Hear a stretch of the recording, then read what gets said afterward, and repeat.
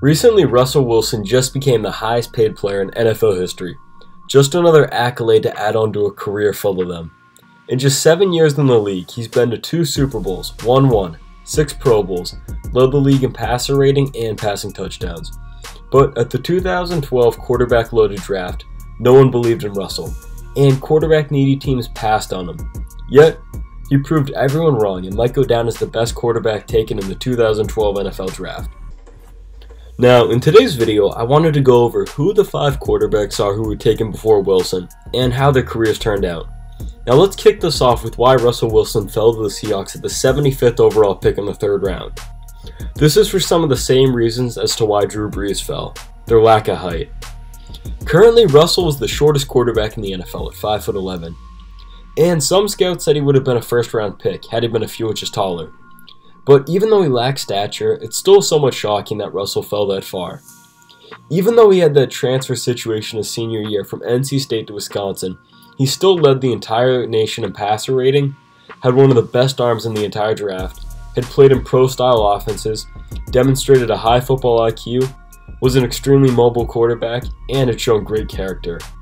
Now, before we take a look at the 5 quarterbacks taken before Wilson, I would like to preface this by saying that although not all these guys went on to become stars like Russell, 3 out of 5 of them are still in the league, and this might be one of the most talented quarterback drafts in recent memory, considering that there were 2 guys taken after Russell who turned out to be pretty good.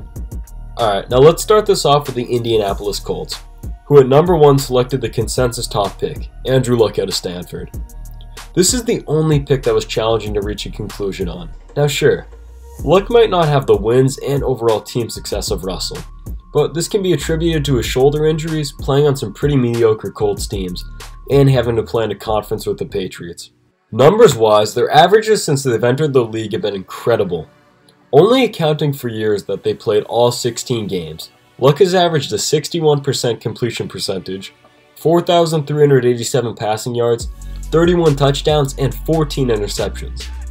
Wilson, on the other hand, has averaged 64.2% completion percentage, 3,660 yards, 28 touchdowns, and 9 interceptions.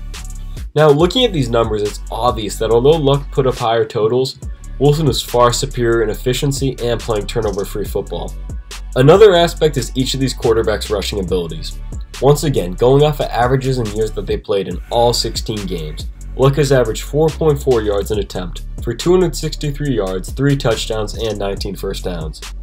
Wilson, on the other end, has averaged 5.7 yards an attempt for 521 yards, 2 touchdowns, and 30 first downs. Here, it's easy to see that Wilson is the far superior rushing quarterback. The final side to this that can't be understated is health. So far, Russell Wilson has been the NFL's Iron Man, starting 112 out of 112 possible games.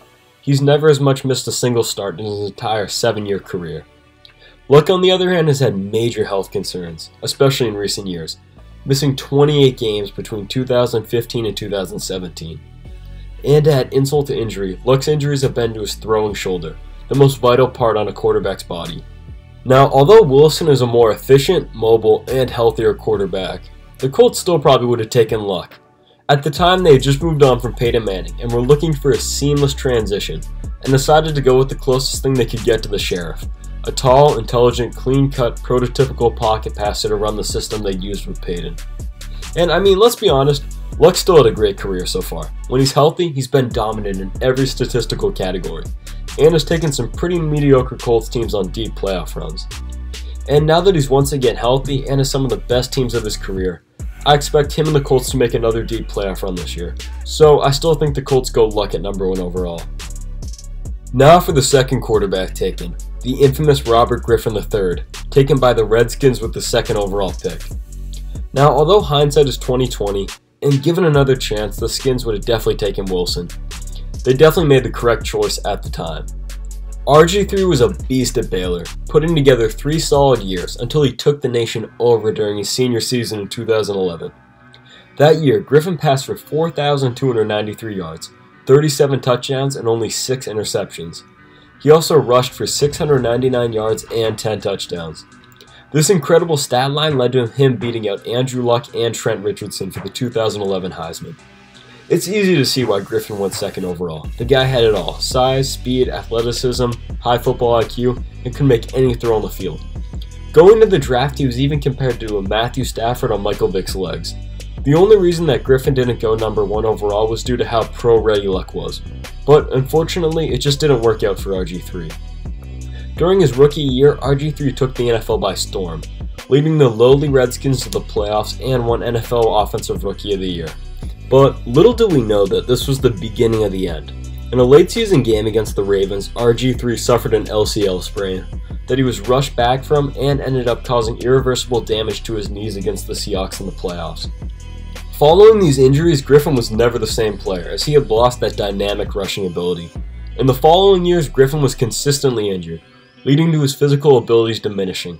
By 2015, the physical toll on Griffin's body had led to him being a shell of his former self, and he had been demoted all the way to a safety on the scout team. Kirk Cousins was now the new starting quarterback, and in 2016 he was released by the Redskins. And after a short stint with the Browns, he became the backup quarterback for the Ravens. A long fall from grace from a previous number 2 overall pick. Now, it's easy to look back and say that the Redskins should have taken Wilson, but who knows? Considering that they're both similar players, and Russell definitely would have been running in their system, he easily could have gotten hurt. But it's still a safe bet to say that given a second chance, the Skins would have taken Wilson. Now for a third quarterback taken before Russell, Ryan Tannehill, number 8 overall by the Miami Dolphins. This is the first pick where there actually should have been a legitimate conversation for Wilson. Tannehill was a complete reach here. As one of the rawest quarterbacks in the draft, he played receiver his first 2 years at Texas A&M. During his junior season, he made a transition to quarterback, and he'd given mixed results, going in 13-7 as a starter with a 42-21 touchdown to interception ratio. All he'd been so far was a mediocre quarterback. But some scouts did see potential in him, and Mike Mayock even said, "I don't think he's ready to be a heavy contributor this year, and I watched every throw he made on tape this year. All the outbreaking routes are phenomenal."